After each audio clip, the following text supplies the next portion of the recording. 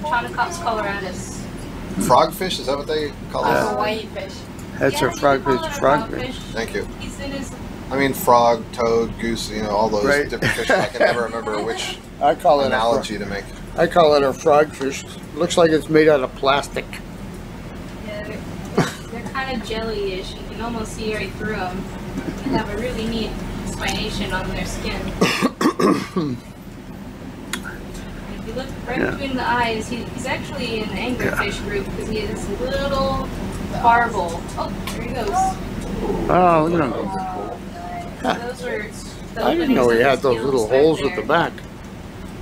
So actually the large fins that you see that are more forward in the face, those ones are his pelvic fins.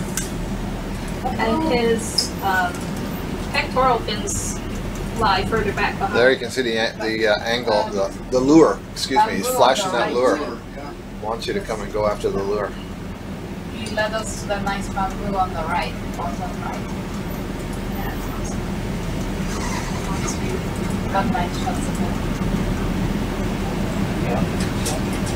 Nice. So his fins are kind of reversed. The front ones are his hip fins and the back ones are his chest fins. That's cool. That's a great shot. Are you zoomed in a lot? Yeah, quite a lot. And what do we have? A bamboo right in front of it? We do. He was just leading us to the bamboo. Yep.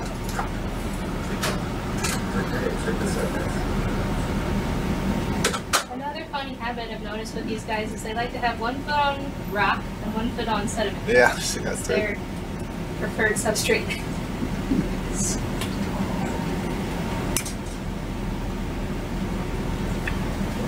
We have one just very much like this, Scott, in the Atlantic that we saw on our New England Seamount trips. I seem to remember that was a bit more orangey than this one.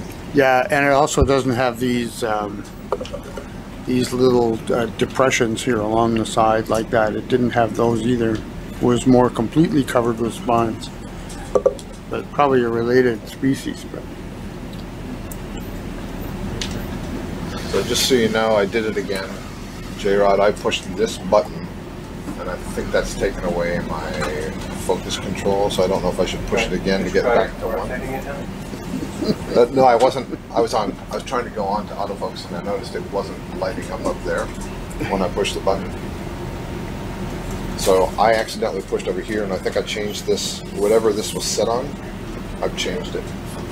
Okay. So should I push it again to try to get it back? No, just see if you have control. Okay. Okay, so that goes I'll monitor it. There we go. Bye.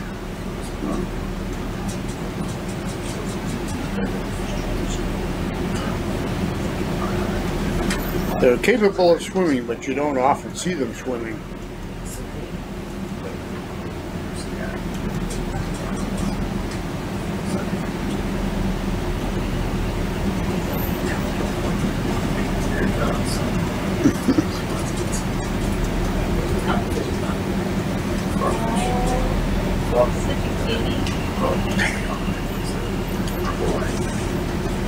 You're going to tuck in the front feet.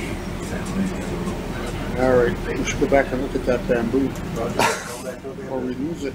I think it's the same bamboo that we collected earlier.